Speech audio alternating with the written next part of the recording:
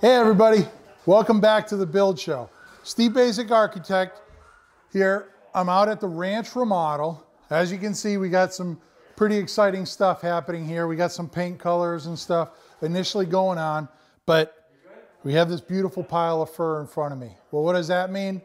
It means that we're trimming out windows today. All right, so let's just take a quick look, kind of refresh our memory about what's happening here. So each of these gets made. They're tied to a window that's tied on the window schedule. This is our head casing.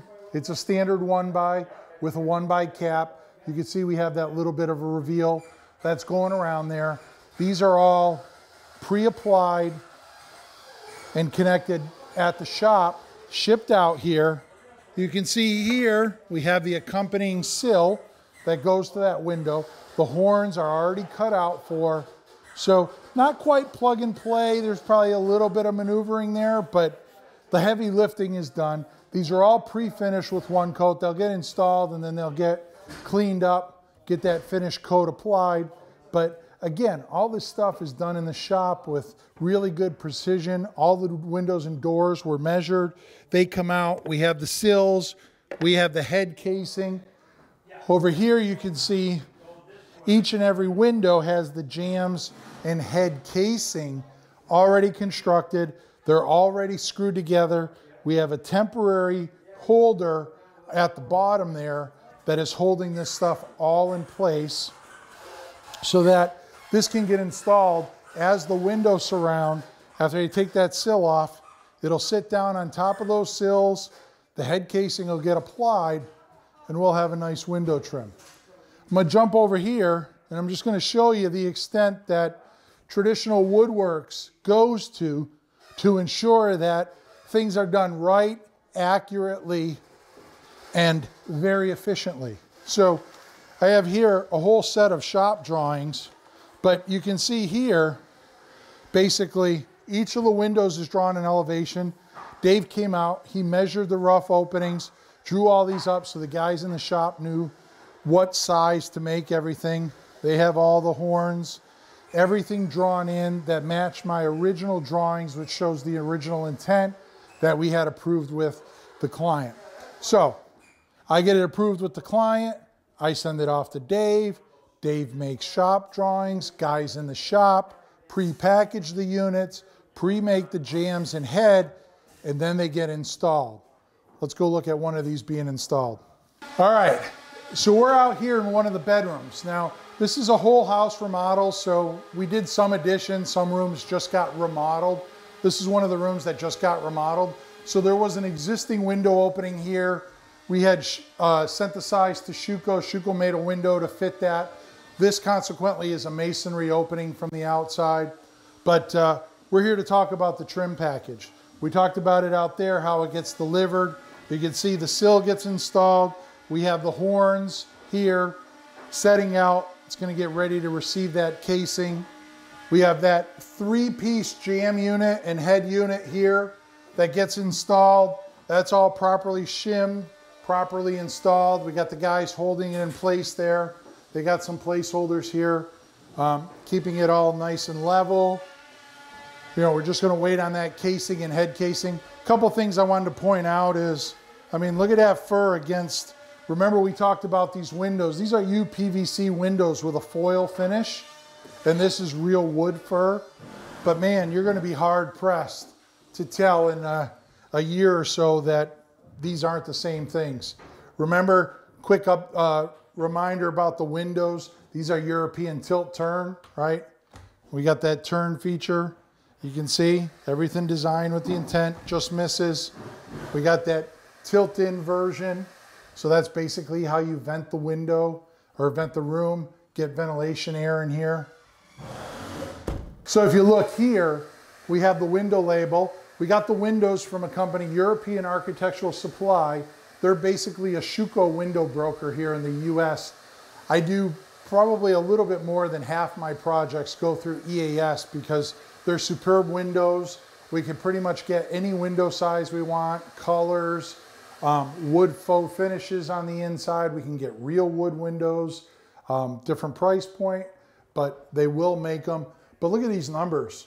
right? We have a solar heat gain of 5.4, a U factor of 0.13, and a visual transmittance of 0.71. So the 0.71 is basically how much of a sunglass effect does the clear glass have, right? So the lower that number gets, the more these are sunglasses. So 100 is basically clear glass, no film, see-through. But 0.71 is a really good number. When you're dealing with very efficient windows, you want to make sure that that number stays above that 0.5 markish, somewhere there. But we're able to get exceptional U value here by still maintaining that 0.71. You know, I showed you that tilt version. These also have that tilt version or turn-in version, so that when you turn it in, I get that nice easy cleaning feature here. We have what's called a sash limiter. Sash limiter on these windows keeps that window from folding over and denting the jamb. That's as far as that will go. So, and the other thing to point out is, again, we have that faux fur finish on the outside, or on the inside. On the outside here, this isn't quite black. It's called anthracite gray, which is a color I use all the time because a lot of clients just simply love it. So it's kind of like that deep dark gray, not quite black, but right there. These have simulated divided lights, so we have spacers in between the mutton bars. They lock tight. You know, just can't wait. We're going to get that casing in, get that head put in here, and our windows will be all trimmed out. These guys are doing an exceptional job. Should look beautiful when we're done. Hey everybody, welcome back. We're down here in the studio. We're going to look at just a couple of the quick details that we drew up for window and door trim. We were out there, we checked out some of those windows and the trim that they're starting to install. You'd notice that it was all there on the job site. That vertical grain fur is looking mighty fine. But let's take a quick peek here on the instructions or the drawings that we put together for the general contractor. So here you can see really quick door elevation. I like to do my door elevations with a superimposed section across them. It just helps everybody understand, you know, what is rail, what is panel, handles, some of the trim around the wall here. I do also, you know, across the head and across the base. Now, this house here, because we were going for that more contemporary feel, but warming it up by using the vertical grain dug fir, everything is pretty simple square stock, we would call it. So the casings here, they're 1x4, which is a 3.5 inch casing by 3/4 of an inch. It's just a square casing that comes down. We sit it on a plinth block. The plinth block is a 5/4, which means it's 1 inch thick. And the reason you do that is it gives you a little reveal here and it gives you a little reveal there, meaning that this is a bigger piece than the two pieces that are coming into it. So if there's any irregularities or any deficiencies in the way that the drywall or plaster was done, that you can put this larger block on there and this sits inside of that edge and this sits inside of the edge. So you have no real coinciding planes there. So it makes for a little easier setup. Although it is more pieces, it just, you know, it's arguably a little less time in putting that in because you don't have as much to coordinate there and trying to get this plane and that plane together at that one joint. So, and the plinth block here, historically, it offers, there's a nice distinctive look to having those casings sitting up on the block there. Our baseboard is a simple 1x6. It just comes into the side of that. Like I said, our jambs are 1x4. Our head casing is a 1x4, so these two match. But in a way to delineate them, and again, to take out that coplanar discrepancy that might occur there, you notice that we put a little head plate on. And that little head plate just sticks out about a 1/2 inch in front of that. So it's the 3/4, it's a total 1.25 inches there. But that head plate goes pretty much across the door. gives it a nice distinctive look, but more importantly, it allows these two to work very well together in that you don't have that coplanar connection there. Like we talked about in the earlier video when we talked about the doors, all the doors were made by Traditional Woodworks up in Berwick, Maine. Beautiful fir doors. They have a square stick here, which simply means that you have the rail, and the rail goes down to a panel. So you have a nice square shaker sticking there. There's no moldings, nothing. Just very sharp right angles. Gives it a nice contemporary look. And likewise, we tried to keep the whole door assembly very simple, very clean. Just some minor things like the plinth block and the little head plate there. Just enough to push it out so that there's a little distinction or distinguished look in the doors without being overwhelming with a series of trim. So best way to summarize it would probably be just a series of nice clean lines, let the warm wood shine through, and make for a beautiful door arrangement. For the windows here, you can see the windows are pretty much the same thing. We have our Schuco windows. We talked about those out there, the tilt turn windows. Here we have our standard 1x4. It's a square casing. It comes down to a nice 5/4 sill. So it's a little thicker than those casings. It goes a little bit beyond.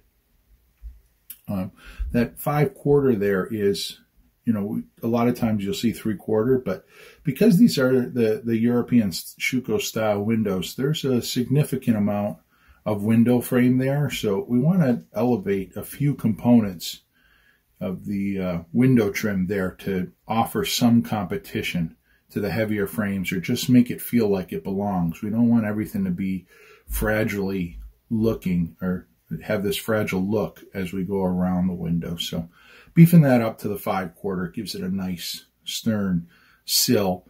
The 1x4 casing, the 1x4 head, and we have our same head plate there that we had on the door. We just repeated that on the window, so we have a nice cohesiveness in trim systems between windows and doors.